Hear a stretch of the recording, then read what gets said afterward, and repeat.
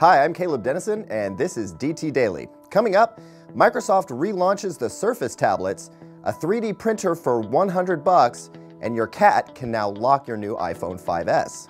Microsoft's anticipated Surface 2 and Surface Pro 2 tablets launched yesterday, and Redmond is betting big on the upgrade after its first big tablet launch, the RT, got a pretty tepid reception from buyers.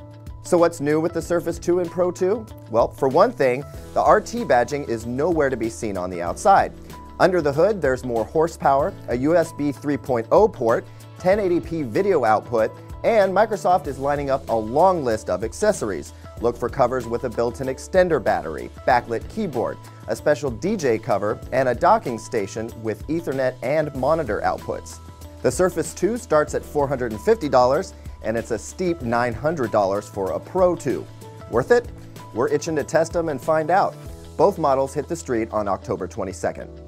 One of the hottest tech trends of late is 3D printing, which allows creative types to forge just about anything from liquid resin and laser beams.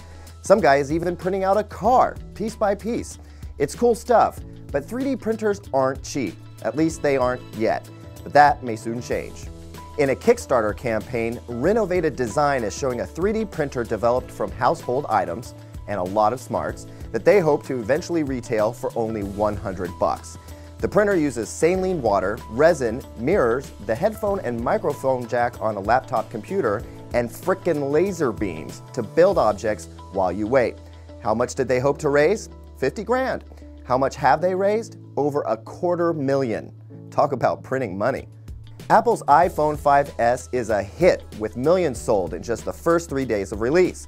One key feature is the Touch ID fingerprint reader on the home button that's a key security measure. But it turns out it likes more than just fingerprints. There are reports coming from across the interwebs of people using various other body parts, including toes, nipples, and more, much more, along with animal parts like a cat's paw to lock and unlock their new phones. Hilarious? Absolutely. Practical? Well, hey Fluffy, can you unlock my phone real quick? Kitty, kitty. Yeah, I think I'll stick with my fingerprint, thanks.